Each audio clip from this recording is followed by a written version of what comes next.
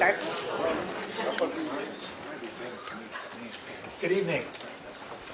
On behalf of the Patrick Eisenbrandt family, I'd like to welcome you to this celebration in honor of the life of a wonderful, caring, intelligent, unique individual, Robert Lee Patrick.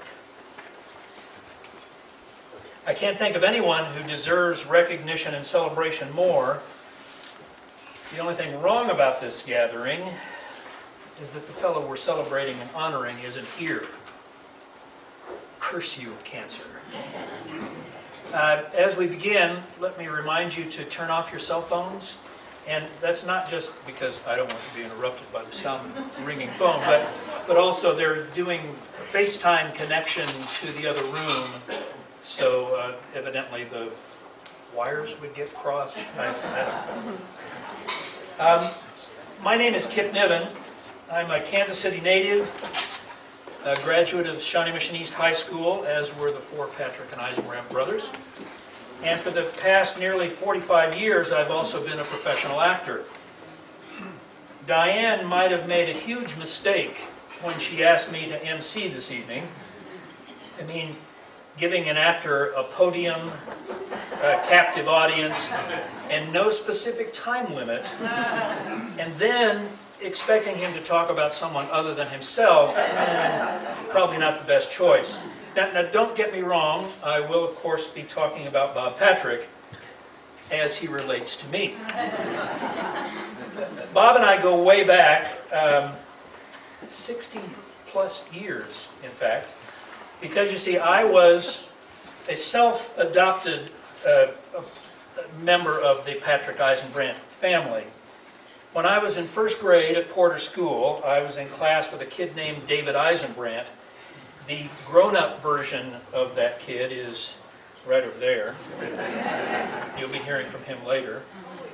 By the time we were at Indian Hills Junior High School, I was in homeroom or unified studies with Ed Patrick, and that 7th grader grew up to be that 70-year-old. You'll hear from him later too. In no time at all, Ed and I became best friends, and I mean best friends. I couldn't possibly calculate the hours I spent in the Patrick Eisenbrandt home. And it wasn't as if there weren't already quite enough teenage boys in residence there. Picture this, those of you who are parents out there, 4 teenage sons, only 4 years separating the oldest, Jim, where are you, Jim?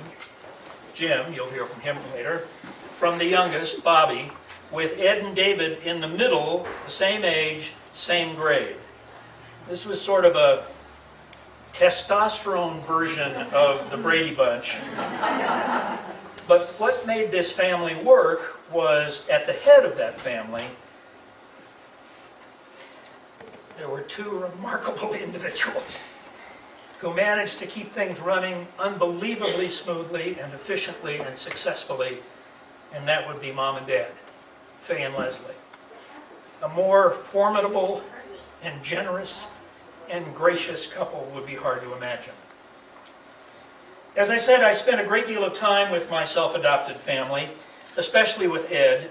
Of course, there was school and intramurals and pep club and Boy Scouts in Troop 91 at the village church, also with the other brothers, and Homestead Country Club as Ed's guest. In fact, I probably spent more time at Homestead than most members did. And there was always double dating. I was there when Ed and Jane first started going out together. And even working side-by-side jobs with David and Bobby as well, jobs that we sort of inherited from Jim at Shalinsky's Rexall Drug in Kansas City, Kansas. Now there are tales about this, but they'll have to wait to be told until we all have drinks in our hands later. Anyway, all this time, there was always Ed and Dave's and Jim's kid brother, Bobby, hanging around. Now I say kid brother instead of little brother because, to my memory, Bobby was never little. And let me tell you, Ed and Bobby were a formidable pair in those driveway basketball games. Height, you never wanted to work inside against the Patrick brothers version of the Twin Towers. But there Bobby was, on and off the court, quiet, thoughtful, intelligent, with a great sense of humor. A terrific kid brother. So eventually, Ed and I went off to college at Baylor University, and that story will also require a couple of drinks to tell. And soon after, Bobby went off to K-State. After college and the Army, I went to Los Angeles to start my career. Meanwhile, Jim was becoming a lawyer. David was becoming a veterinary pathologist. Ed was becoming a pediatrician. Bobby was receiving his multiple degrees and then became an attorney for the EPA. And I was performing co-starring roles on Chips and Knight Rider.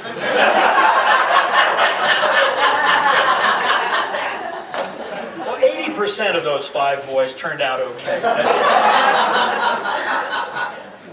20 years ago, right about now in fact, I returned to Kansas City to live and work and renewed my friendship with Ed and Jane, who were by then living in Topeka, and my friendship with Bobby, who was by then with his magnificent wife and life partner and best friend, Diane. The 4 of them, Ed and Jane and Bobby and Diane, would often come to Lawrence to see me in a performance there. And I saw the whole family very briefly at Leslie's funeral service. A couple of years ago, I was invited to join in celebrating Bob's retirement at his and Diane's beautiful home, where I got my first glimpse of Bob's nature photography. Sensational. Then, not too long after that, I learned from Ed of Bobby's health battle. Curse you, cancer. The last time I saw Bobby was at Bob and Diane's home. Ed had come over from Topeka to visit and had stopped at Arthur Bryant's at the Legends for some takeout barbecue. This was something that he and Bobby would share often, a frequent occurrence for them. But this time I was invited to join the feast. Just the 3 of us, and of course, the ever-present, beloved Sashi. Bob was wearing a K-State cap. Curse you, cancer and chemo, for taking that magnificent hair of his, easily the finest afro that any white man ever wore. Well, as you can imagine, that lunch turned into more of a feast of memories than a brisket. And by the time I left, we were all full of both. So many wonderful memories. When Diane asked me to MC this event, I was, to say the least, humbled and honored. And now I'm going to try to earn my keep as an MC, and we'll turn the podium over to other friends and family members and colleagues who will share some of their memories of this remarkable, one-of-a-kind human being, Robert Lee Patrick. First, let me introduce Bob's former boss, U.S. Environmental Protection Agency Region 7 Regional Counsel, David Cozad. David? I wish I had co-starring and Chips on my resume. I'll trade you.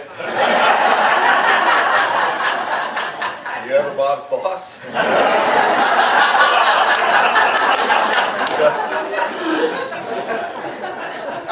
So I have the privilege and honor of being up here to represent Bob's other family, his EPA family. And so while I'm going to be saying the words, I think the sentiments come from everybody at EPA, because we really did think of Bob as being part of a big family.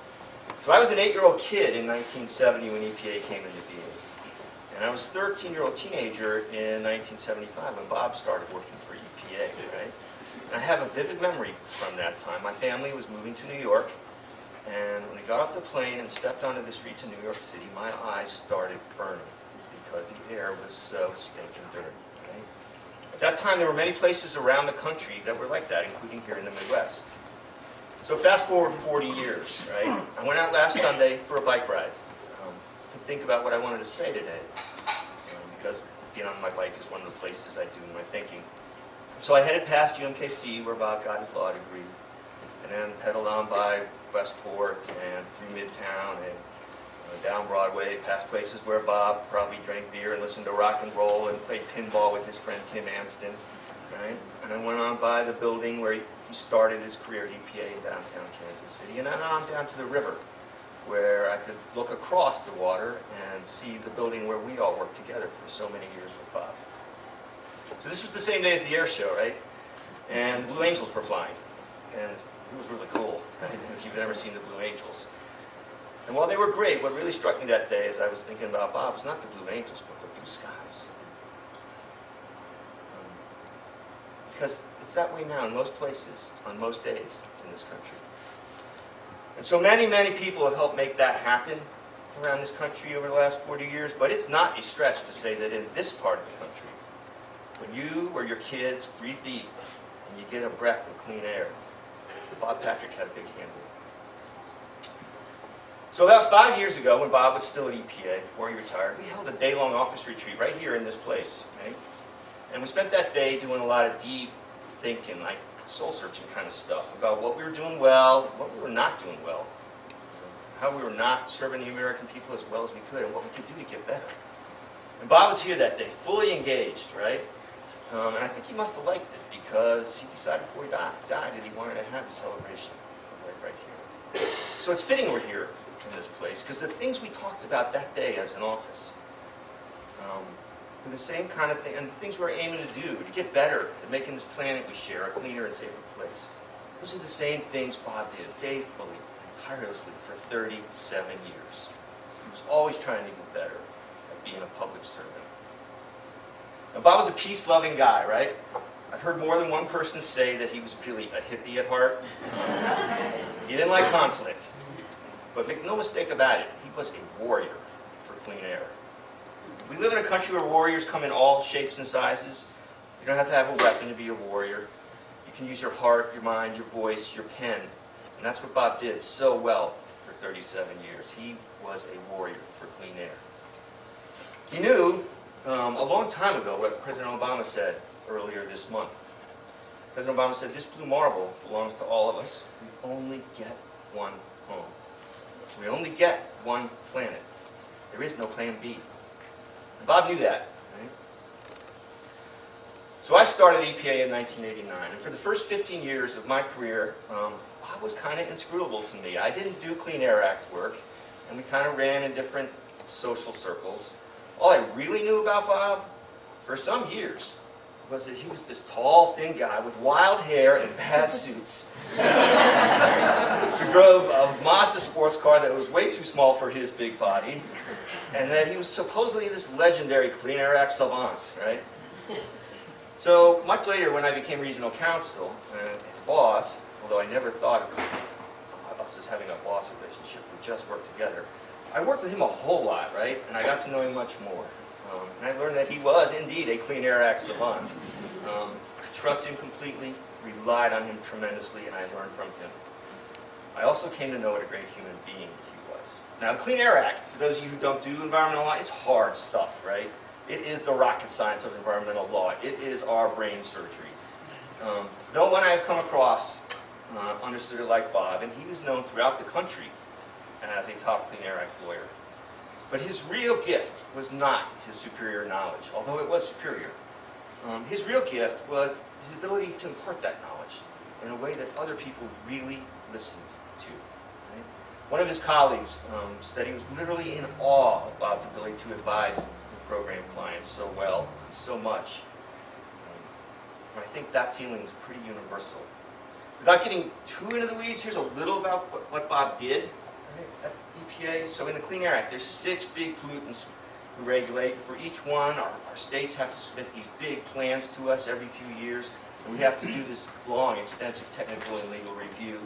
And then there's a whole host of other things on top of that, greenhouse gases and permits and a whole bunch of stuff. You get the idea, right? In most other regions, there are a team of lawyers who do that work. In our region, we had Bob. The one-man show, right? And it was really quite remarkable. So, he didn't start out being the rock star national lawyer that he was by the time I got to be regional counsel. There were some early years, and there were some interesting stories from the early years when I was 13, right? And so it's our privilege and pleasure to have with us Dave Tripp, a former regional counsel at EPA, who worked with Bob for many years during his early years, and he's going to share some stories, at least the ones that folks can remember from back then.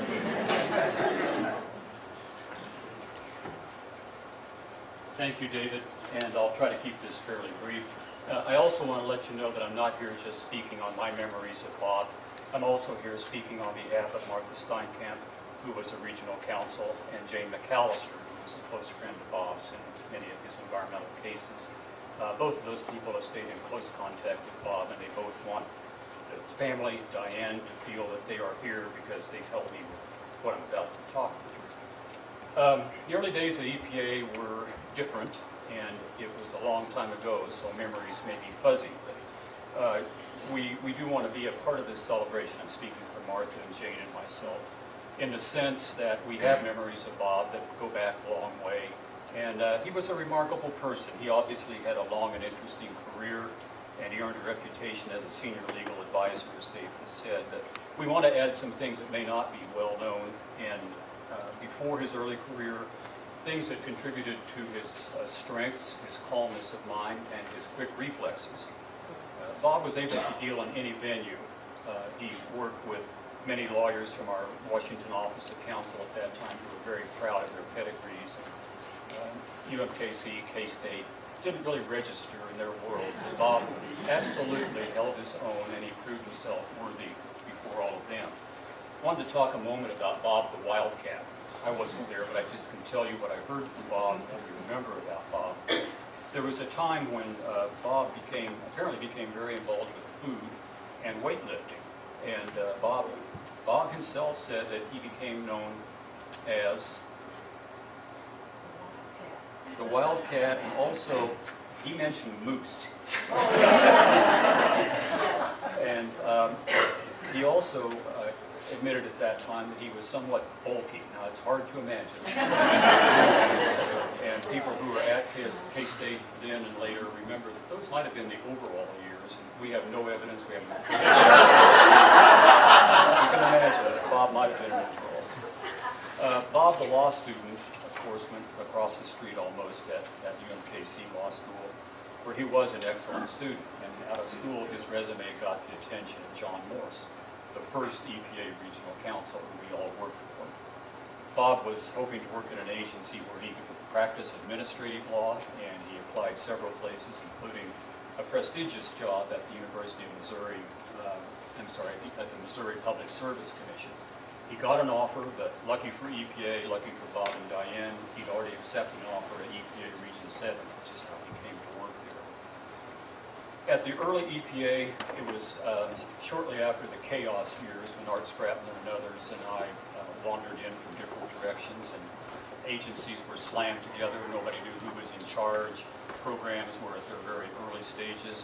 By the time Bob got there, it had cleared out a little bit, and we were actually working on state implementation plans. There was an anecdote that I think several of us know the inside story about how this record was built when state implementation plans were being put together. There was one individual who was responsible for this on the program side who was very jealous of his records. In fact, he accumulated all of his records in his office. And he was very possessive of those. And it took Bob a long time to figure that he didn't have to go recreate these by talking to the states and talking to other agency people. He could simply go into this office, and if it was a really important record, it might be under the footwell where this individual could tap his feet on the records and be sure that it was safe. But Bob got through all of that, and he learned at EPA that there were a couple of important things. One was that just because no one knows where the records are doesn't mean they don't exist. And the other thing was that engineers and science-based professionals never throw anything away. There were times in EPA's communications that were, in today's view, kind of hilarious. You might call those days earlier the pre-fax era, because there weren't faxes, and of course that was succeeded by the email era. When Bob was there, we were still in the pre-fax era, and the method of communication when faxes finally came along would be, that company's in trouble, send them a fax. Of course, The fax was usually a partial copy of something slightly sideways and faded that came through in the middle of the night, and then half of it was there and half of it wasn't. So you had to go back and recreate. Well, we worked through that, and Bob was able to accomplish successful communications with all of our brother and sister federal agencies, except the Department of Justice, which still operated on telegraph and carrier pigeon. There was no effective delivery of communications with the Department of Justice. Bob's early legal training, I think you would say, was through a strong and effective mentor and example, and that was John Morse, the regional counsel, a professional, had been a regional counsel, general counsel at the Kansas Department of Transportation. He knew about employee relations, all the contract and enforcement and litigation matters that we faced were very old business to John, and he did a nice job of training all of us, and he and Bob, I would say, really bonded. While the legal mentoring was going on, there was also the social mentoring, and if you wandered through the memory room with some photographs of Bob and other people at EPA, you might have seen the one of Bob standing at a pinball machine. And that was, in fact, part of his early career, and his partner in pinball, I might have been there sometimes, was a double graduate, a master's in advertising, University of Iowa, and an Iowa law grad. So you got to think about Mad Men, the television show, meets LA Law. This person was all of that smudged together. He was a character, and I believe one of his poems will be with us tonight. He has graduated from advertising and law and has become a poet. So I'm proud of that. But Bob practiced his pinball skills. He worked hard at that, and he was a first stringer within a matter of weeks. Bob also was a rock and roll fan, no doubt about that, and we all learned that early. Many of us, we were Moody Blues, Pete Seeger, Van Morrison. Bob had a little different twist. Bob was open to what might be the more, I wouldn't call it seamy, but it's raw. We quickly learned that Bob loved meatloaf. And I see Diane got out one of the meatloaf covers. It surprised me, though, because it wasn't the one I thought you were going to bring out. Because I'm going to tell you a little story about meatloaf and sports cars. Because Bob started out like the rest of us driving a Beater. I don't remember the brand. He had a nice Vita Carmen Ghia for a while, and then he had something that wasn't so nice for a while. And then he graduated to a brand new bright red Mazda RX-7, which every car guy in the agency was drooling over this car. It was beautiful, it was fast, and it had clutches that burned out with regularity. So there was an image of Bob going around that might have been partly manufactured. Remember, we had an ad guy working with us. This image was of Bob on Ward Parkway, dark night, meatloaf blaring, bat out of hell, looking for somebody to drag race. I don't know that ever happened, but I think it's altogether possible. So that Mazda went away eventually, and then I heard from Bob, and he had another brand new bright red Mazda RX-7. He just loved those cars. Well, Bob's career was remarkable, and David's going to talk a little more about that. I don't know what more we can say. The pre-fax era gave way to email. Snail mail has gone away completely. The implementation plan development still goes on. It's a long, brutal process. But as David said, I think we know that we have gone from announcements in Federal Register perhaps decades ago to fully formed state implementation plans. And Bob was a part of that.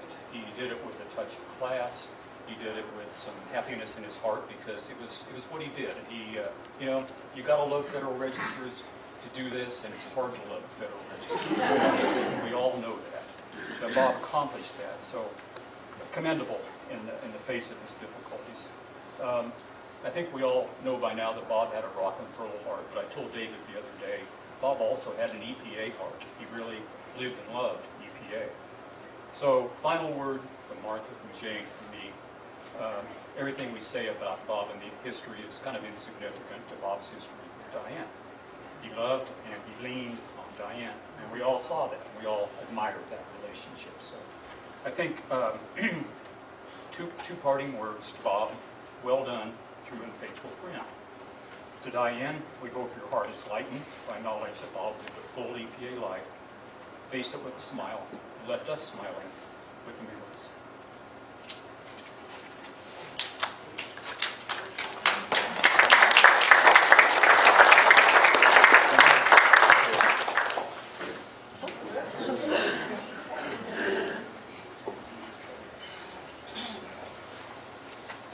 So fast forward again, much later in Bob's career, we asked him to do, probably was the hardest thing we ever asked him to do, and that was mentor the people who were going to take his place.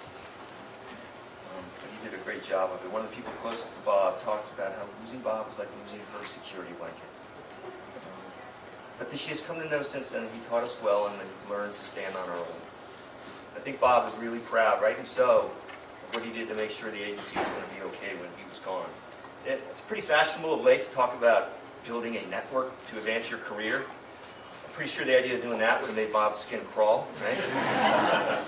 He didn't try to build a network. He did something much better and much more real. He built lasting relationships, right? By being the genuine, sincere guy he was. And there were people all over EPA, all over the states, all across the country who just raved about Bob and loved working with him. And I think Diane has a bunch of remembrances, and if any of you are interested in seeing them, I'm sure she would share. Because the outpouring of feeling for Bob that came from the EPA community is just remarkable. I recently read a book. The name of it is titled Quiet, and it's about how society undervalues introverts. One of the ideas in this book is that we've kind of lost our way a little bit as a society in terms of what we value in people. That we've come increasingly to value a culture of personality, where things like gregariousness and magnetism and fame and ambition and wealth and status are what matter. Right? We live in a world of selfies and trying to get on the Jumbotron and sending out to the world every little thing we've done and every accomplishment we've made. Right? And some call it the culture of the big me, where perception matters as much as reality. And what we've lost, this book posits, is a culture of character, where the virtues we value most in people are things like kindness and honesty and courage, dedication, where what's important is the good deeds you do that no one knows about. I think Bob belonged in a world with the culture of character, because he had those throwback virtues that really mattered. He was thoughtful. Every client of Bob's will tell you almost immediately that what they appreciated most was his thoughtful approach. In a world where everybody wants to get their 2 cents in, he was the guy who listened before he talked, and thought before he spoke. Just as more importantly, he was thoughtful as a friend. A colleague of Bob's, who Bob mentored closely, tells of when they were expecting their first child. And Bob gave them a gift. And this is what Bob's co-worker said. It wasn't a baby book or a baby outfit or any of the usual items you expect. It was the type of gift that spoke volumes about Bob. His gift was simply a framed photo he had taken of a lion cub, cuddling up to his or her mother, that he had taken during his travels. His card said, among all the wonderful sights in East Africa, this is one of the greatest. I hope you and your little one will enjoy this affirmation of life. And then another colleague, who was a really close friend of Bob's, saw that caring side of Bob on the other end of life. Her dad had passed away, and Bob knew it was a hard time for her. And when she arrived back at the office after being away, she found sitting on her desk a wrapped box, and inside it was a beautiful framed photo of a lily pad. And this was many years ago, but she still tears up today when she tells that story. So he was thoughtful, and he was humble, right? He was incredibly low-key and understated. He never sought the spotlight. In fact, he ran from it. I think he did everything he could to avoid it. He was just proud of his work, and that was enough for Bob. He was dedicated. Did I tell you he worked at EPA for 37 years? I think I did. And I think he must have missed a day or two of work, but I don't ever remember it, really. He was just always there. And a colleague noted that nary a day went by, even on Friday, when he wasn't impeccably dressed. Even in a bad suit, right? And then while he never asked Bob about it, he liked to believe it was out of respect for the profession, his belief in the mission, and public service ethic. He was dependable and loyal. You could count on Bob, right? And you could count on his advice. And that, I think, is an underrated and all too rare value. Bob knew the importance of showing up. And in a fast-moving world where everything changes in the blink of an eye, Bob was steady and reliable and constant. He was patient. He was unfailingly patient with clients. He was patient with our mentoring young lawyers. He was patient with impatient regional counsels. He was also patient about the nature of our work, right? He knew that the fight for clean air wasn't going to be won in days, weeks, months, or years. It would take decades. He understood what Dr. King meant when he talked about the arc of the moral universe being long but bending towards justice. In a world with a short attention span, Bob knew the long game. Above all else, he had integrity. He was, as they say, a lawyer's lawyer, which meant he had a deep and strong belief in the rule of law, and no agenda, no ideology, other than doing what he could to ensure that the agency faithfully carried out that law. He was generally an easygoing guy, but he stood hard on principle, and there were lines he would not accept being crossed. As one of his coworkers said, I recall he was willing to say that everything the agency did was not the right thing. Every so often, he'd appear at my tour, and he'd wear his frustration on his face, clearly unhappy, and he'd ask me to get involved. Because despite his best efforts, somebody was about to do something he thought was not in accord with the law. And this happened more in the last years of his career, I think, and it frustrated him. But he never, ever gave up. He stayed true to his convictions. I'm sure after those hard days, he would come home and find sustenance and strength with you, Diane. So when Bob retired, we officially and formally named one of our conference rooms the Judge Bob Room. To, as one of his closest colleagues said, remind us of him and of the integrity we seek to maintain every day. So I'll finish with this. I've been going to a lot of memorial services lately. I've had 4 close friends and relatives die in the last few months. I've been reflecting a lot on the notion of legacy. Everyone leaves a legacy, and including those 4 people. I have memories of them, but more importantly, things I've learned from them. The importance of family, the importance of empathy, the importance of community. And what I take from Bob is the importance of those traditional, universal bedrock character values: service, humility, thoughtfulness, patience, loyalty, and integrity. He was, as they say, a gentleman and a scholar. And so, perhaps an ultimate tribute to Bob, we have these purple bracelets in our office, right? Is anybody wearing them? If you are. So, we had these made when Bob retired, and inscribed on them are 4 letters. WWBD, which stands for, what would Bob do? Because we all know at EPA that if you think about whatever problem you're facing from that perspective, you'll do the right thing.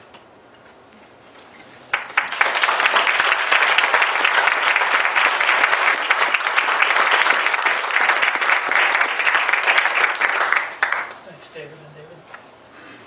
Now it's time to meet Bob's brothers and mine. They each have something to share. Jim and Dave Eisenbrandt and Ed Patrick. That's it. I think Jim's leading on.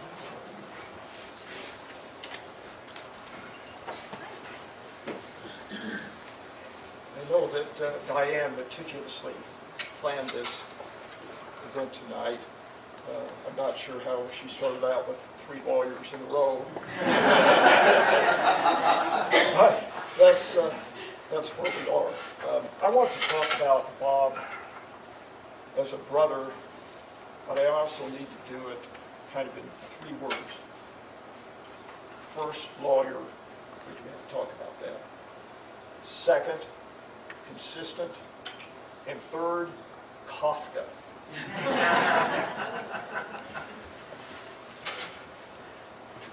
Those who know what I do for a living know that the people that I represent are usually in trouble and, as I like to put it, generally misunderstood. But from time to time, I've had cases over at the Environmental Protection Agency. And early on, I adopted the practice of going in and saying to whoever I was dealing with, well, do you know my brother, Bob Patrick? Of course, I know that Bob is well regarded, and I'm trying to get a little credibility with his people to argue my client's position. And uniformly, when I would get back, would be, he was my mentor. He's one of the finest people that we have at the EPA. And then later, they started putting up his travel pictures, his nature pictures in the halls. And I would take the lawyers I was dealing with and say, yeah, that's Bob's picture. That's it. Took it over in Africa. Again, because I knew how much Bob was valued. I never really knew if they went back and talked to Bob. I've learned, at least once in a while they did. Diane told me the other day that I had been in the EPA in a case, and the lawyer I was dealing with went back to talk to Bob and said, your brother was in, what's he like? You know, what do I need to know about him? And Bob said, throw numbers at him, give him formulas. He doesn't understand that. Which is absolutely true. And if I'm having to deal with formulas and math in your office, my client's in deep trouble. But also there was one evening, I think Lou and I were going out with Bob and Diane. And Bob said, well, I hear you were in the office the other day. I said, yes, I was. And Diane said, well, who are you representing? And Bob said, Diane, he can't talk about it. But I knew they were talking to him. Consistent. Bob was a consistent, bleeding heart liberal and proud of it. He loved it. And I loved going over and having conversations with Bob, especially in the last few years, because he and I would carry on wonderful conversations. We never lost an argument. We always agreed, and it was wonderful. Last June, when Bob was in a rehab hospital at KU, I went in one Sunday morning to see him, and he was reading a copy of the New Republic, of course. And we were talking, I think maybe about the murder trial that's going on out in Johnson County now over the killing of the 3 people at the Jewish Community Center. And Bob turned to me and he said, you know, I don't think I'm sufficiently liberal on the death penalty. And I said, well, what do you mean? He said, well, I'm just kind of worried that I'm wobbling. So my remedy for that, of course, is I'm going out, I'm going to get you a copy of John Grisham's book entitled The Confession, and if you read this, that'll get you back in line. Now, I don't know that Bob finished the book. I don't think he did.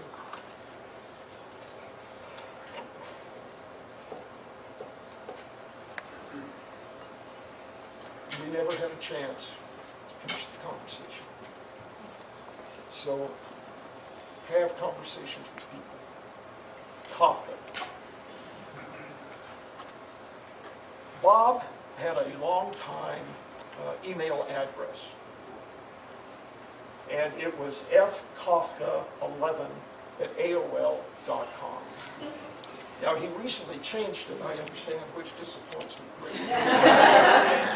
But I never related Bob and Kafka, so I thought what I would do is, and Kafka is a guy who in his later years wanted everything he had written and not published burnt. And I think I'm going to read to you something that perhaps should have been burnt.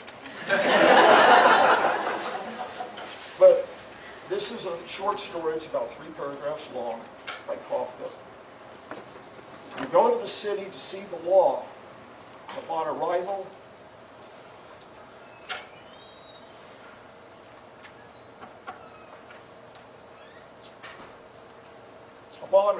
outside the building, there's a guard who says, "You may not pass without permission. You notice, though, that the door is open, but it's closed enough for you to not see anything about the law. You point out, however, you can easily go into the building," and the guard agrees. Rather than be disagreeable, however, you decide to wait until you have permission. You wait for many years. And when you're an old, shriveled wreck, you get yourself to ask, during all the years I've waited here, no one else has tried to pass to see the law. Why is this? And the guard answers, it's true that no one else has passed here. That's because this door was always meant solely for you. But now it's closed forever. And then he proceeds to close the door and calmly walk away. Well, I don't know what that means. I don't know what that means. But I do know this.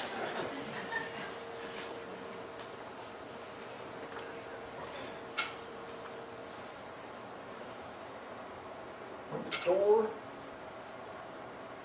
of the law opened up, he rushed through it.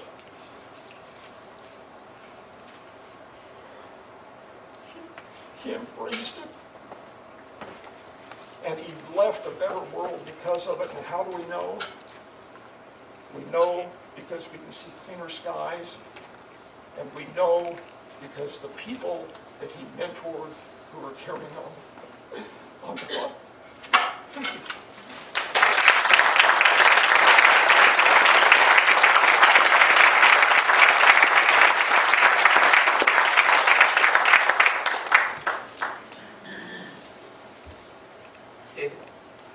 Ed, you're next. I think so.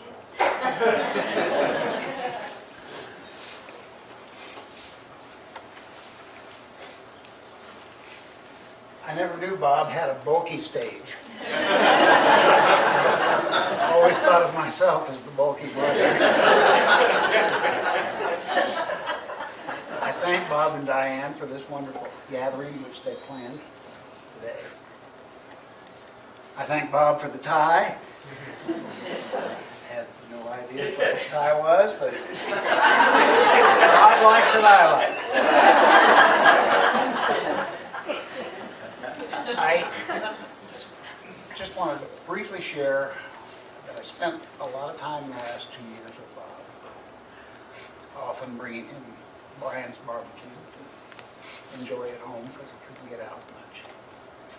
And when I would come over Kansas City from Topeka, or when I'd call, it was always, how are you? It wasn't me saying, how are you to Bob. I was trying to say, how are you? But it was Bob concerned about me. And I think that everybody here, many people here, it's so good to hear people's different relationships to Bob, to Diane, various friendships, things I didn't know about. But everybody here probably knew that Bob was concerned about him, you. He wasn't concerned about himself. He always cared about you. And I just want everybody here to remember that Bob cares about you, and it's a better world because of it.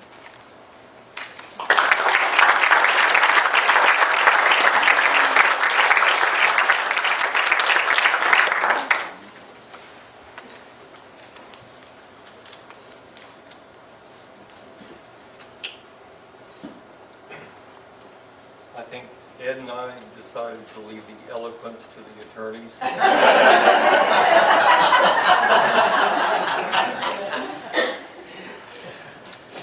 want to thank everybody for coming this evening to continue to celebrate the life of Bob Patrick. I'm Dave Eisenbrandt, and I'm Bob's stepbrother. And we always seem to end up having to say that because it helps to explain why we have different last names and why we don't look anything alike. And again, who could duplicate Bob's Mark Twain look? Our families, as Kip told us, our families joined together in grade school. We were young kids. And we grew up as 4, 5 boys in a much more rural Johnson County. Like at 75th Street, there wasn't anything, but, you know, we we were just brothers. It really wasn't the stepbrother thing. We were very fortunate in that. Kip spoke to our parents and how they managed all that. I can tell you this, why the dean and his wife would leave 4 boys alone in that house is beyond me. We developed a very special relationship with the local furniture dealer.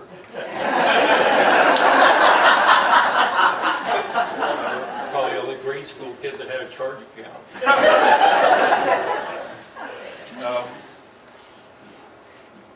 So we all went to school, as Kip described, and when I was a senior in the Shawnee Mission School District, I met this beautiful young lady over there in purple, Carolyn Kagan's daughter, Eisenbrandt, and I thought I'd ask her for a date, so we went to the fall football game. Well, Bob didn't have a driver's license, so he came with us. So Bob went on our first date. And he must have really liked Carolyn, because we've all been hanging out for more than 50 years. So that was a good deal. Bob, Carolyn and I started out at Kansas State University. This is very different than going to law school. The odors of coming in from the north are really quite different than you would get at UMKC Law School. But a couple years later, Bob joined us and became a Wildcat. And of course, Bob's history major, loved European history, dabbled in political science all that time. I'll tell you this, who else but Bob would name his dog Thucydides, the Greek historian? How do you say here Thucydides? Apparently he was able to do that. So as Carolyn and I finished up, Carolyn finished school, Bob started a new chapter in his life. And our son Doug was born in Manhattan. He's a county. And Bob became Uncle Bob. And we unfortunately missed the lovely Diane Sawyer's wedding to Bob Patrick, because we were miles away and waiting for our daughter Laura to be born. But that was the start of Uncle Bob and Aunt Diane. Our kids were so blessed to have great aunts and uncles, Bob and Diane, and Ed and Jane and Jim and Lou, to grow up with this extended cousins that even though we kept moving around, they always were together. We could get together for family, whether it was here in Kansas City or wherever we were living. And it was always a special relationship with aunts and uncles and cousins, like I think most families have had. Bob and Diane loved to travel. They'd been to Europe before, and we were very fortunate to be able to travel with them to Vienna and Prague on one of our favorite trips, and I know one of Diane's and Bob's favorite trips. In fact, the program that you received, that picture was Bob on a train going to Vienna a few years back. And he was a great guy to travel around Europe with, because he knew a lot about Europe. And Jim mentioned Kafka, but I will tell you this, being more on the science side of things. We were walking through Old Town Prague, and there was a plaque on the door, and it said, "Home of Kafka." And rhetorically, I said, "Who's Kafka?" Well, 30 minutes later, I knew who he was, a lawyer, a writer, but I had not a clue what he was all about, just like Jim ended up not understanding that. We've heard a few times about Bob's photography as well as his wildlife photography. It really was spectacular. He was patient, he was technically an expert, and we're so pleased that some of his photos grace our walls. We very much appreciate that. We know how proud of that he was. I want to thank all the folks from the EPA and the tributes that Diane passed along. I can tell you, I think all of the brothers that helped us see the Bob career professional in ways that we hadn't. So we very much appreciate that. And it was also fun to read that some of the folks at EPA could peel back that Bob onion a little bit and see the real Bob that was there and all the fun things that he did and he liked to do. I will say that even though Bob enjoyed his years in the University of Missouri system, I think a lot of us bond with our undergraduate schools a lot. And for Bob and Diane and Carolyn and me, that was Kansas State University. And it was so great that Bob was down there and we could get together. And even recently, we had a chance to tailgate with Bob and Diane and Saji. Saji. Hi, Bob. And and actually the place they liked the best was, and closest to the stadium, was the vet school parking lot, so that was kind of special for me. And we got to meet their friends and had some good brats and Diet Coke, I guess it was. So that was a very special experience. I would also like to mention the Robert L. Patrick Memorial Fund that Bob and Diane have set up at K-State. I think it's really going to be a lasting tribute to Bob himself and to his wonderful career. I just want to mention too, again, that Bob and Diane shared their lives and their experiences so much and really enjoyed each other and supported each other in so many ways. And we're so grateful to the care that Diane provided over the last couple of years especially. I mean, hardly anybody else could have provided that kind of support, as well as the rest of our family. We so much appreciate that. Just like Ed said, Bob would not talk about his illness. We live out of state, so it was usually phone calls and how are you doing? He would, every time, use his lawyerly skills to just change the subject. And, you know, after I hung up, I would be, you know, did he do that again? But he was always able to do that. He was very courageous. I think only a few close people really knew how courageous he was over the last month. So I will miss my brother greatly.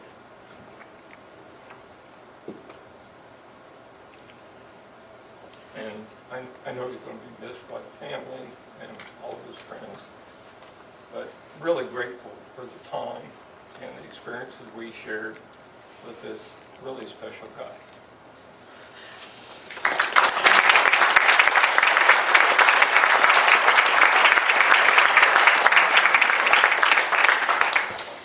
Now let's skip a generation and meet two of Bob's nephews, Ed and Jane's son Josh, and that would be Joshua Robert Patrick, named for Uncle Bob, and Jim and Lou's son Matt.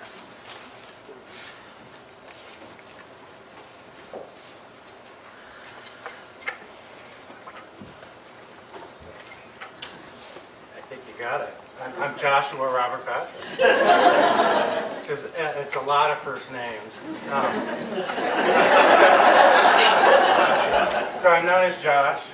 I answer to Patrick. You know, all the Patrick men answer to Patrick. And women, sometimes as well. Eisenbrandts, don't have that problem. So, and then in my life I have been occasionally, but affectionately known as Josh Bob. And which is a really weird thing growing up, because it's not, you know, the adults know what they're talking about, but you don't know what they're talking about. So it was always, Josh Bob will figure it out. Or I talked to Josh, you know, it's going to be okay. Josh Bob's got it under control. So I have the good fortune to live in a small town called Whitefish Bay, which is just north of Milwaukee, Wisconsin. I live there with my wife Jennifer and daughter Evie and son Jacob. We live right on the shore of Lake Michigan, and we spend a lot of time at the lake. I go there because I love the view.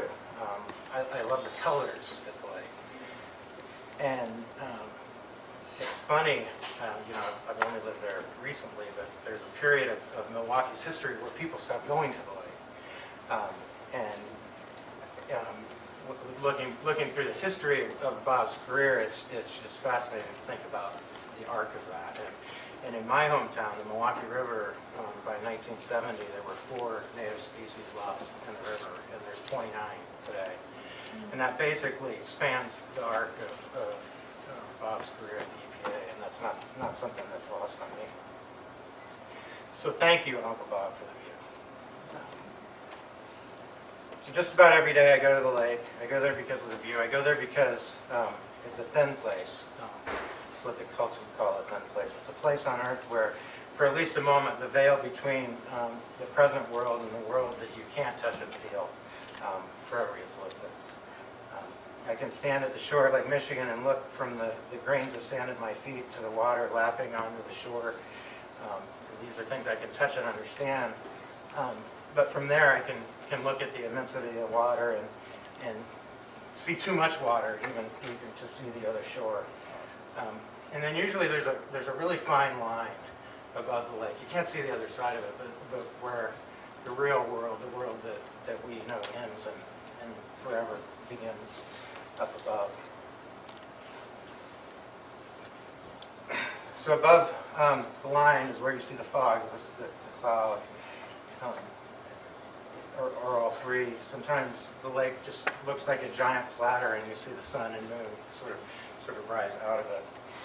I go there to see reflections, and lately I've been reflecting on my uncle, of course. I learned so much from Uncle Bob, but he wasn't a teacher in the common sense of the word. He taught by his own example, as we've already heard today. Bob taught me what cool is. Bob would wear, we'd meet him on a Saturday afternoon and he'd be wearing a Quiet Riot t-shirt, which was like, that was like a step beyond what I could handle when I was a kid. And it was really, even at a young age, you could sense that Bob's coolness was not something that was like, it wasn't out of self-awareness, it was more out of self-expression. He wasn't necessarily concerned. He just didn't seem to need to fit in like other adults in my life did. Bob was cool because his nickname was Bob the Slob. And I'm so happy we got to this point without you hearing about it. As a kid, so it's cool, right? But then you ask, well, why do you call him Bob the Slob? And his brothers would say, well, it's because when he was a kid, he was so clean. And which he was a clean adult too, but that didn't quite make sense. So I finally just ended up making up my own reason. I decided that, or I understood that Bob the Slob was a term of endearment, and it was a way for his brothers to simply say, you look better than us, even when you aren't trying. Bob showed me that if you go to school, you can get a good job and do interesting, meaningful things. And then I learned if you keep doing this, eventually you can, be able to do and buy really cool things. So and Bob was always a step ahead. He was into video games. We were into video games, but he had the Atari 5200. We just had the original Atari. And then he got into cars. So we would have the Matchbox cars. Bob would have the real cars, which was amazing. Bob and Diane, birthdays and holidays were unique amongst uncles because they gave gifts, but they gave money as a gift, which is great as a kid, but I really think it was a conscious effort to give a choice. They weren't making a choice on our behalf, they were teaching us to choose. Of course, Bob was at all the family activities. Some of them were famously hosted by him. But it was the time when Bob, or my brother and sister and I got to spend with Bob that I remember most today, and that's he'd take us to the mall to play video games. Bob and Diane took us to Star Wars movies for the first time. So that's the type of hand uncle that they were. As we got older, we continued to talk about music, and it was funny, no matter how off the chart he got from my own perspective. I just thought Bob was cooler. In later years, Bob taught me that presence is a gift. I didn't always live in town, as many of us did, but when we go to visit Grandma and Grandpa, there was always some evidence that Bob was there. There's some biscuit or something that Grandpa had stocked away for Sachi.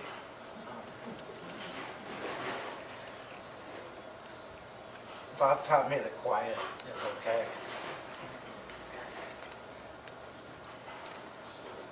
It is okay, right? He showed me how to be a better son, a better husband, a better uncle. You know, but there was a time, I guess, when I got older that I could have been maybe a little bit jealous or resented Bob a bit because he did get all the male hairs in the family. He even got some of Doug's hair, which we don't know how that happened. Let's see. And so Bob, the way I remember Bob is he had the whole Einstein with the Pink Floyd t-shirt thing just nailed. Nobody could do it better. In the last years, Bob really continued to teach, and it's already been mentioned. There was no woe is me with Bob's illness. He would literally apologize for the fuss, and I really think both Bob and Diane set an example for how, something that we're all going to have to deal with. It's pretty amazing to watch. So then, of course, they did everything they could, right? Then there were times when there was nothing left to do. And Bob filled those times up too. And one of the stories that I want to tell that's just really emblematic of Bob in his last years. He was really sick and having trouble getting the nutrients down, and they finally decided, well, let's give him a milkshake. Let's see if he'll have that. And he agreed to it. And so to explain the rest, you need to understand the movie Pulp Fiction. But there's a fairly famous scene with John Travolta and Uma Thurman, and they're talking about a milkshake. And it's a $5 milkshake. And John Travolta, this is back when he could still talk, and gets this shake. He's talking to Uma Thurman, gets this shake, and he talks about the shake, and he says, that's a $5 milkshake. That's a $5 bleep bleep milkshake. Or that's not a $5. How do I say it? Bleeping milkshake. Yeah. It's a good milkshake, but it's not a $5 bleeping milkshake. Return to Bob's bedroom or hospital bed. My brother brings Bob a shake. Hands Bob the shake, and Bob's reply, after kind of struggling to get some down, is, "No, that's a $5."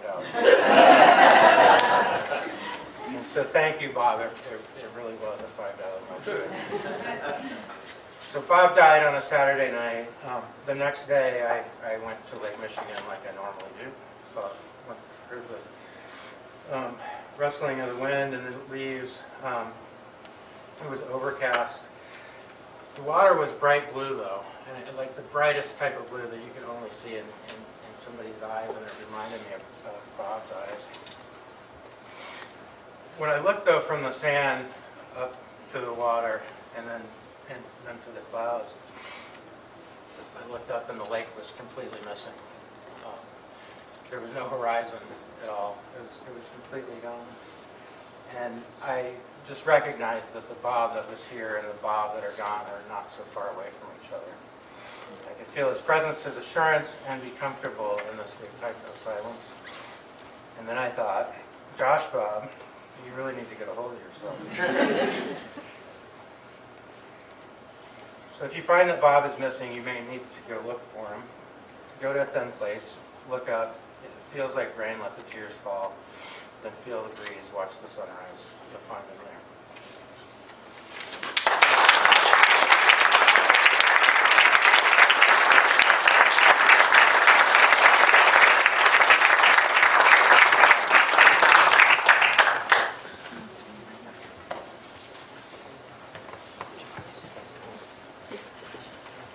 So, what Josh just told you about is when I was trying to think about what to say,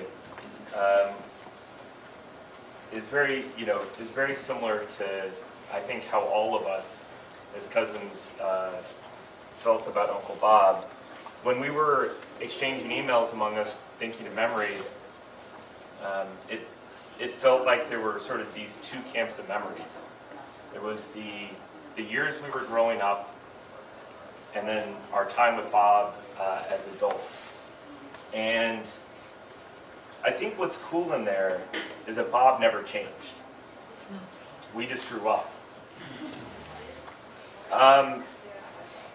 And Josh told you a few of the stories from our younger years. And I have one more that I want to add, but I also do want to talk about Bob more in the recent years. In exchanging these emails, the younger years did seem to revolve around video games and heavy metal music. So my cousin Doug had a couple of good stories about that. I'm going to pick out one, which seems to bring in every element that we've all talked about. So I'm just going to read you what Doug wrote. One of the times we came through Kansas City during the summer, I remember getting to ride and drive one of Uncle Bob's sports cars. I believe it was the Mazda RX-7. I just remember he took me out on the highway with Ozzy Osbourne blaring and his crazy hair getting crazier in the wind. Then he pulled off the highway and he told me to drive. That's Uncle Bob. I was more than happy to wind it out and see how high I could get the RPMs before each shift. I remember thinking, how am I going to explain to the cop and to my parents that listening to Crazy Train on the highway meant you had to go fast? You didn't have a choice, and I think what's great is that Uncle Bob, better than anybody, knew that. The other thing that Doug included in his email was a good line that Josh has already mentioned, which is, Doug wrote, I think if there was one word to describe Uncle Bob for me, it was cool. He was so even-keeled and monotone that if you didn't pay attention, his coolness would just pass you by.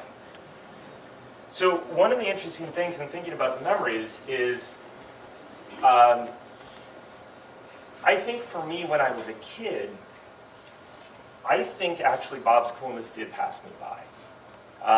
Some of the older cousins had slightly better memories of some of the, especially the heavy metal. I really didn't remember that so much.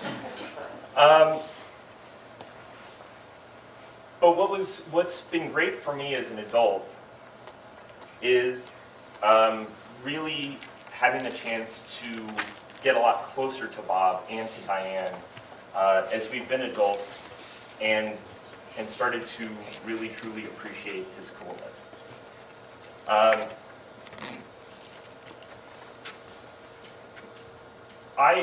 One of the things was that, growing up,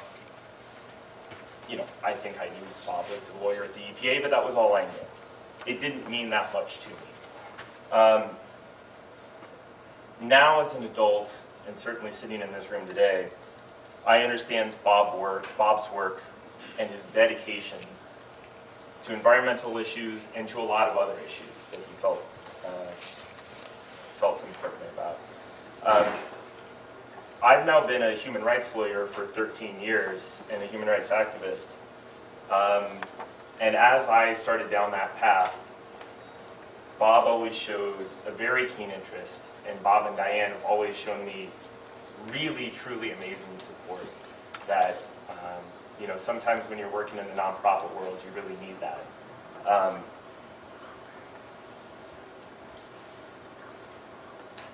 I had great conversations with Bob that I think when I was a kid, I didn't really know that kind of stuff was possible.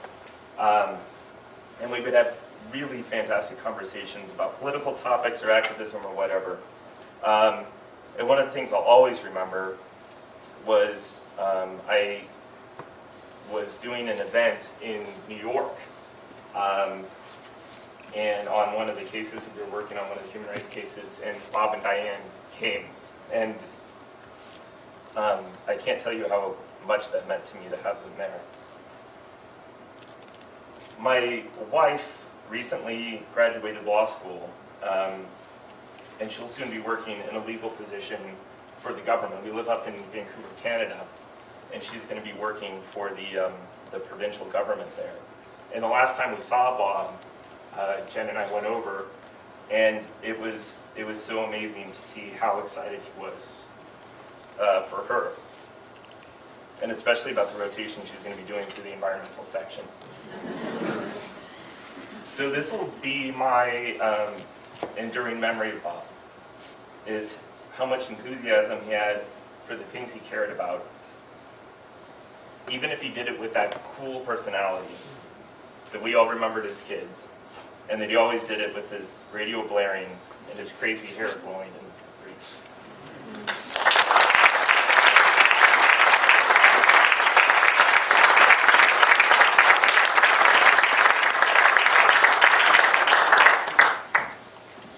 Now it's time to hear from Bob's better half. And if Bob were here, I would say his way better half. The two of them have shared adventures and dreams and joys and sorrows together. 45 years of marriage. This lady is Mrs. Robert B. Patrick. Yeah.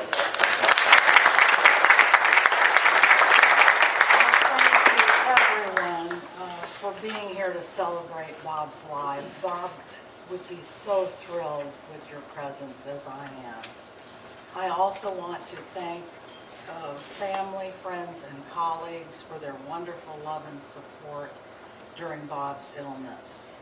I also want to thank the Diastole for hosting our celebration today, and for my wonderful planning team who you see around here helping in so many caring and expert roles. So it's wonderful.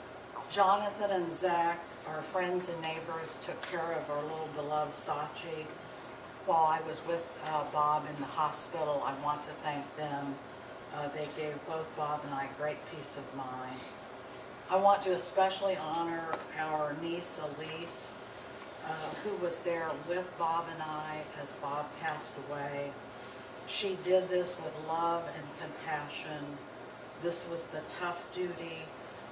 There were no accolades or fanfare, and she was so caring and supportive. I am forever grateful to Elise.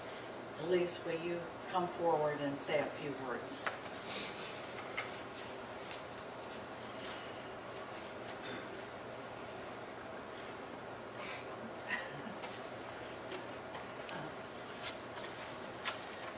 So I did write a few things, and I'm going to keep it quick. I'd like to thank you all for sticking with us throughout this. So I don't think there's anything that I can say that hasn't been said about Bob already. So I'll just say that it was a real honor and privilege for me to be there with Diane and with Bob in his final hours. And excuse me, how special it was to be able to see Bob frequently in the weeks and months prior. I'm going to get it together because I just wanted to share a little bit. As many of you know, or some of you probably don't know, my parents, Jane and Ed Patrick, spend their summers up in Wisconsin, and so they usually leave mid-May, a little bit before Memorial Day, and don't come back till the end of September. So, my dad, in the time when he's home in Topeka, he visits Bob regularly, weekly. And so, in May, we considered it a pretty big deal when to say goodbye to my parents and to wish Bob and Diane well. We had a Mother's Day gathering at our house, my husband Aaron and I.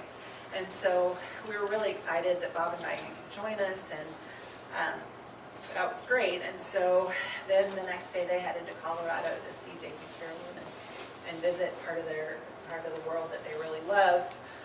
Bob didn't do as well on that trip as we had all hoped and ended up in the ICU shortly after. And this was about when my parents were heading home, or heading up north for the summer. And I knew how hard it was for them to leave with Bob as ill as he was. And so even though they could still talk on the phone, I thought it was important for me to step up at that point and be a representative for my parents and my brothers. But I didn't do that out of obligation, and nobody asked me to do that. And I know Diane would have never asked me to do that. So I just really, but it was just something I needed to do. It's also something that in my young adulthood I sort of realized at some point, and I don't know if I was ever asked or told, but that I would need to be there for Bob and Diane as they aged. And so it just seemed like a role I would assume, and a role that I was glad to assume. I just thought it was going to be a lot later in life, and I would have a little bit more experience under my belt before this all happened. But I just want all of you to know that those last hours were not hard at all.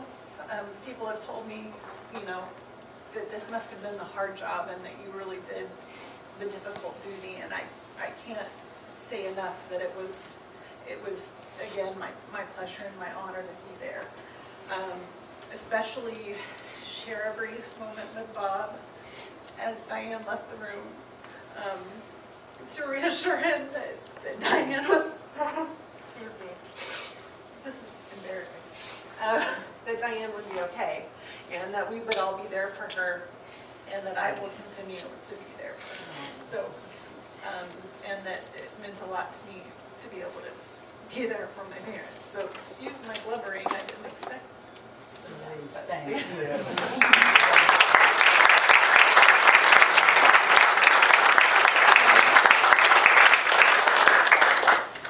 Bob was the love of my life, my soulmate, and my best friend. He's a part of me and will always be. We were married on the K-State campus at the beautiful old Danforth Chapel. We wrote our own vows and followed with 45 wonderful years of marriage. We grew up together, we supported each other, and we were equal partners in shaping our lives. Bob proposed to me in a very traditional way at K-State by a beautiful statue in the middle of the campus, on one knee with poetry at hand, and lamenting that as a grad student, he was not yet worthy of me, but would work toward becoming so. I was very impressed, and I saw great potential. I admired Bob for his principles and sense of duty. He had an inner compass and knew right from wrong, what was important and what was not, in all aspects of his life. He highly valued public service to carry out EPA's mission to achieve a cleaner and healthier environment. He never drifted from that commitment, staying the course for 37 years. He loathed injustice. He quietly and proudly, for example, wore a hoodie to social occasions to call attention to injustices inflicted on young men of color. He most valued from our college days observing a street dialogue between his personal hero, Muhammad Ali, and local youth. He met and shook hands with Bobby Kennedy. As husband and partner, he was my anchor, ardent protector, and defender. He knew how I loved my mother, who sacrificed for my benefit, and he honored her with a 3-week trip to Europe on our 6-week honeymoon. I admired Bob for his courage and determination in life and in illness. He and his brother had planned a trip to visit the polar bears in Churchill, Canada this November. And in spite of health challenges, he never gave up, and he never canceled his reservation. As a colleague shared, Bob would be proud that EPA has moved forward with rules to curb greenhouse gases, giving the polar bears a better chance. I admired Bob for his strong intellect, generously shared. He believed in personal intellectual growth and in science. He was amazed, lo, those many years ago with the Apollo moon landing in 1969, and as we gazed up at that beautiful moon from Manhattan, Kansas, we knew all things were possible. His master's report was on the history of science. He began mentoring me in college, suggesting I apply for a government and action semester at American University, which I pursued. He always encouraged me in my educational and public service career activities. He supported my goal to expand my community development career by working at a national nonprofit office in New York City. We made an adventure of it with Bob and our beloved dog Sachi, walking and hanging out in Central Park. And of course, Sachi always flew first class to New York City. We hosted fun family holidays and friends visits to explore all that the city offers. Bob told me that my conversation had become more interesting as I explored New York City. He totally shared the experience and was proud of my ability to navigate it. He treasured the new friends we made there. I admired Bob for being a kind and gentle soul. I always felt he was a great writer and asked him to capture some thoughts on Sachi, our dog.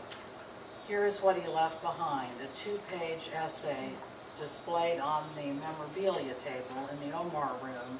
It's entitled The Sachi Files, which concludes the three of us, Sachi, Diane, and I, formed a solid bond, a solid team over the years, a bond which could not be broken. Though the human bond goes back much further in time, it was completed by the tough little dog that has graced our lives. I admire Bob for his sense of fun, walking Sachi in Luce Park, visiting the Japanese garden, smoking ribs and fish, tailgating at K-State, watching soccer, driving red sports cars, and traveling from Colorado to East Africa to photograph and savor nature's beauty. I admired him for his dry wit and sense of humor. He saw the world through his own unique lens and used key phrases to tease me continuously, such as buckaroo bonsais, no matter where you go, there you are. In summary, he was a mentor to me, proud of my public service career, and committed to my personal happiness.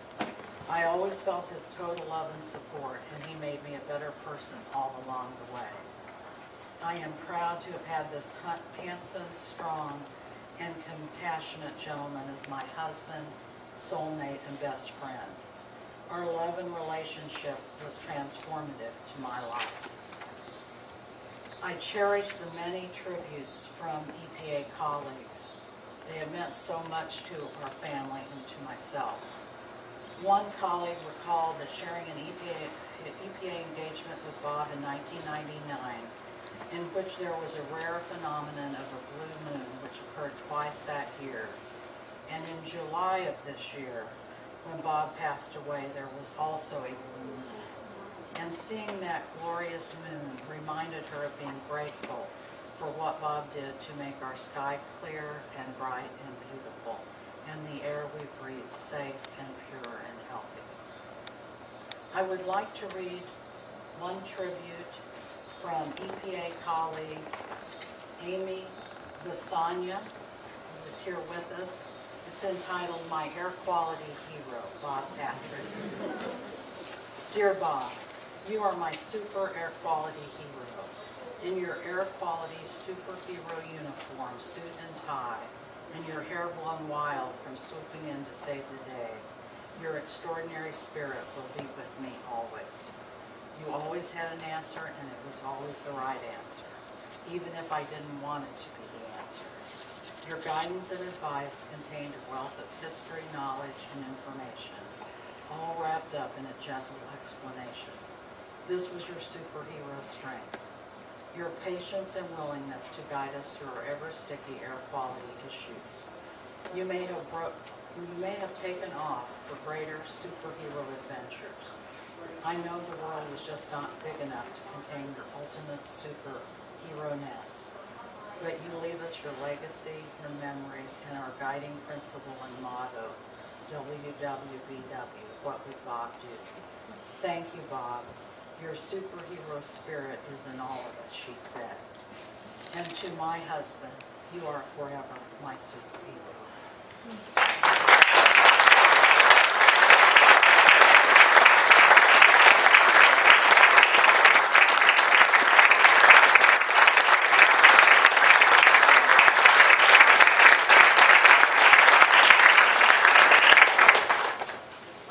I think we're in the midst of making a slight technical adjustment. Battery life being what it is, I'm guessing. Yes. Sorry, everyone in the other room. There you go. Now let me introduce Jennifer Christensen, Jim and Lou's daughter, who will read a poem, Our Place in the World, by Tim Mastin, a retired EPA attorney and a dear friend of Bob's.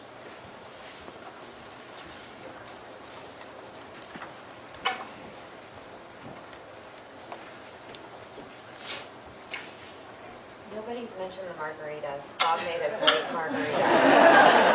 Sorry, I felt I needed to say that. Thinking about that, that's what he did. Our place in the world.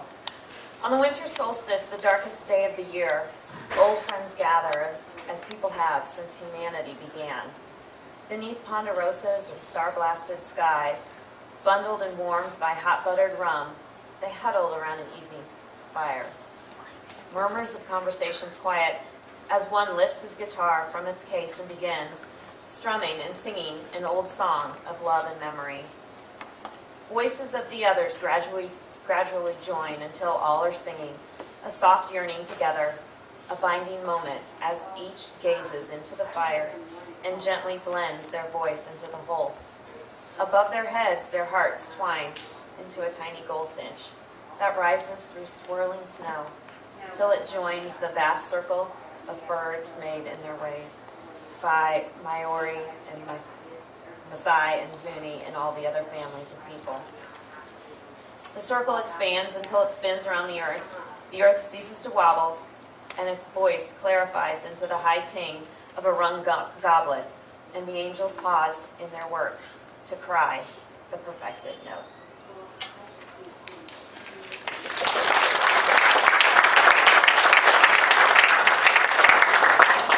And that music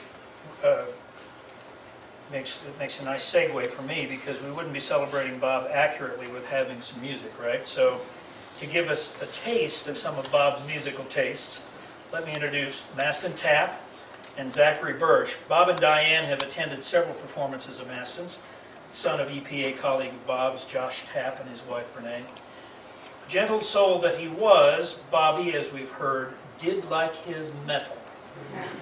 So how about a little Jimi Hendrix and some Pink Floyd? Let the rockin' begin.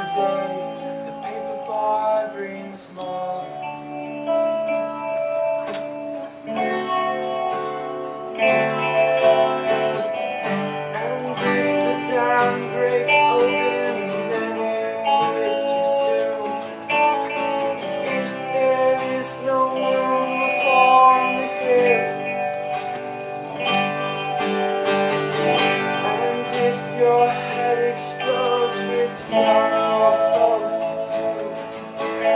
I'll see you on the dark side of the moon.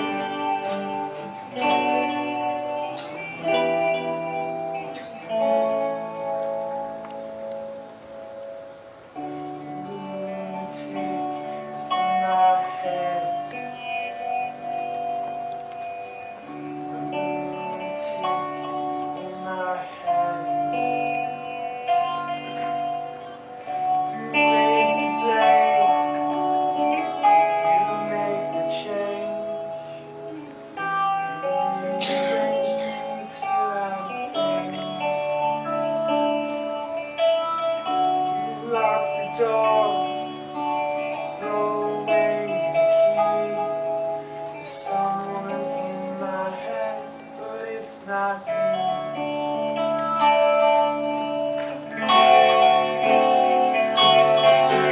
And if the cloud bursts, cloud in your ear, you're shouting, no one seems to hear.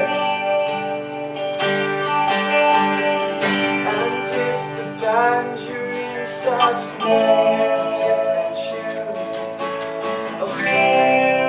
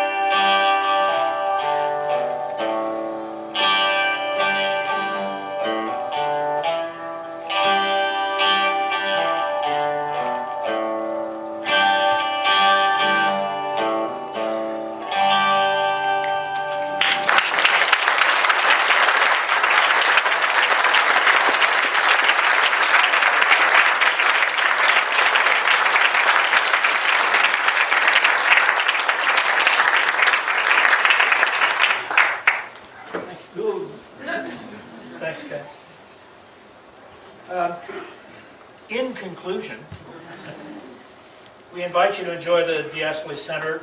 Please explore its beauty and collections, room to room, and it goes all the way up to the 18th floor, whatever. There's a huge high level.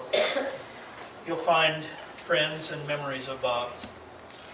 You might also want to enjoy a taste of a special 1973 Glenlivet Scotch at $800 a bottle that Diane purchased for Bob and is now, for some reason, she's willing to be sharing it. You'll find some of Bob's favorite margaritas at the bar and his famous Mexican fudge to share on the hors d'oeuvre table. There's a memorabilia table in the dining room, and we'd like you all to have the chance to sign the guest book if you would. Finally, we all know that life is a battle whose outcome is inevitable. But kid brothers aren't supposed to go first. Makes no sense, just not fair.